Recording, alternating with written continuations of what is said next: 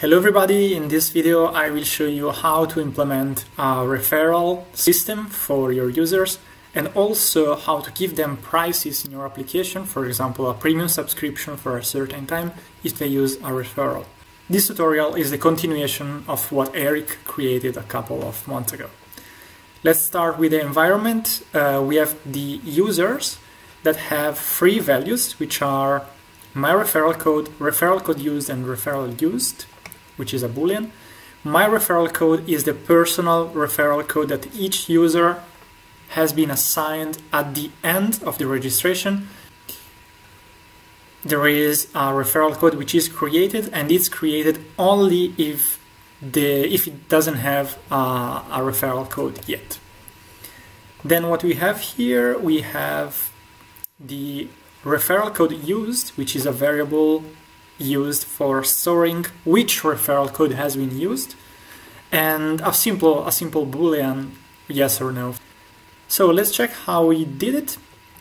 The user now can simply sign up here, and the first thing he will be asked to do is to input our referral code in this page.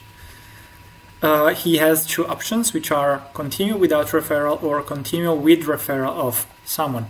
This is sometimes visible only if this input is empty. If I write a referral code, then I will only have the opportunity to sign in with that referral. This is a list of users, and all the users where the referral code of the user is equal to what I input here, and also the referral code is not equal to empty. Otherwise, all the users that do not have a referral, for example, all the users would appear here if the referral code would have left empty. So what happens when the user clicks this button? Well, very simple. It just signs up without any further action. But what happens if the user clicks this button? Well, first of all, we update the price, which is the user will be premium for 30 days with this subscription. This happens always. And we want to give a price to the user that referred, right? And so we are doing this conditionally, depending whether a user is already premium or not. But this is the case where the user is not premium. We just make it premium for 30 days by having a condition. You see here, current user premium is equal false.